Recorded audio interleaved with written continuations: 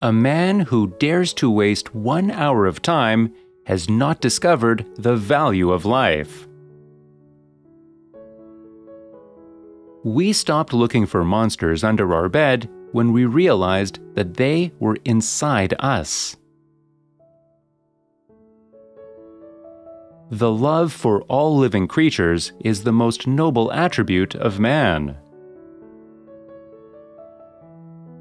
It is not the strongest of the species that survives, not the most intelligent that survives. It is the one that is the most adaptable to change. The highest possible stage in moral culture is when we recognize that we ought to control our thoughts. An American monkey, after getting drunk on brandy, would never touch it again, and this is much wiser than most men. Intelligence is based on how efficient a species became at doing the things they need to survive. In the long history of humankind, and animal kind too, those who learned to collaborate and improvise most effectively have prevailed. Besides love and sympathy, animals exhibit other qualities connected with the social instincts, which in us would be called moral. Man selects only for his own good, nature only for that of the being which she tends. There is no fundamental difference between man and animals in their ability to feel pleasure, pain, happiness, and misery. Freedom of thought is best promoted by the gradual illumination of men's minds, which follows from the advance of science.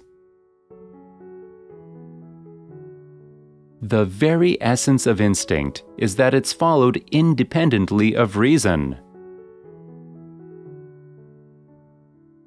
In conclusion, it appears that nothing can be more improving to a young naturalist than a journey in distant countries.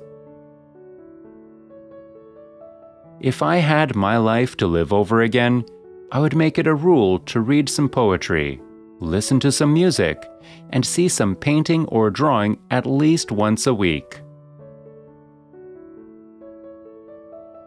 It is difficult to believe in the dreadful but quiet war lurking just below the serene facade of nature.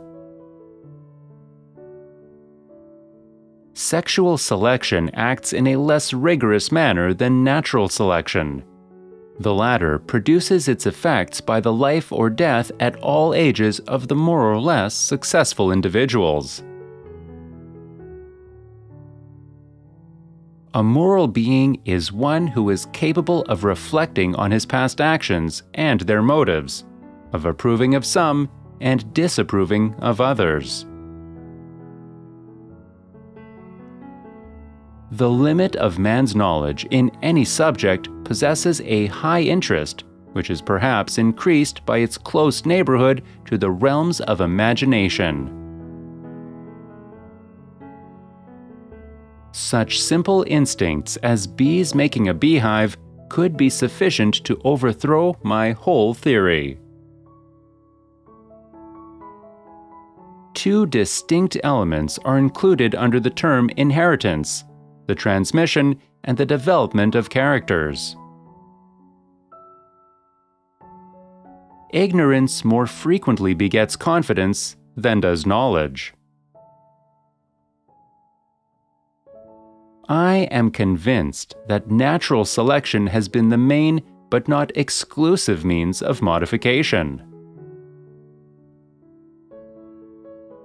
A naked man on a naked horse is a fine spectacle. I had no idea how well the two animals suited each other. If it wasn't for seasickness, all the world would be sailors.